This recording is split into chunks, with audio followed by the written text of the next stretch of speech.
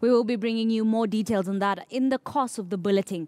The nomination of former Director of Public Prosecutions Keriako Tobiko to join cabinet has been received with joy in Kajiado County.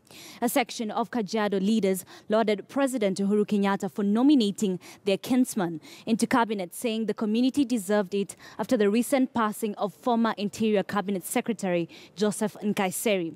Nkaissery's job has been given to Dr. Fred Matiang'i in the new cabinet lineup, but the president yesterday accepted the resignation of Tobiko from the position of DPP, and Tobiko now awaits vetting by Parliament before he formally joins Uhuru's cabinet through his intended docket, which is yet to be revealed. He has never forgotten the Maasai community. We will continue to support this government, behind this government, for many things that this government have done for the Maasai community. Secondly, the person who has been nominated to the cabinet is the right person to the Maa community.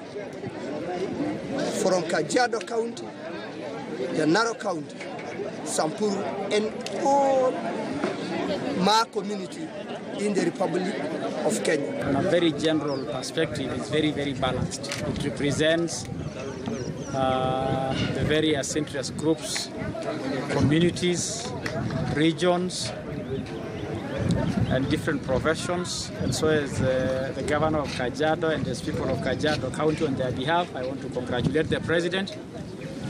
I want to say that the men and women nominated by the president, I'm sure, will deliver his vision for a prosperous Kenya, to mitigate the gaps we face as a country. And so my congratulations. We are very pleased to see one of our own, Tobiko Keriako.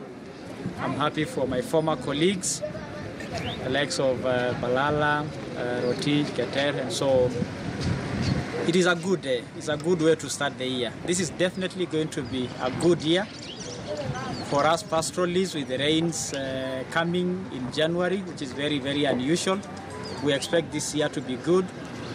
Definitely it's going to be a year of more focus on the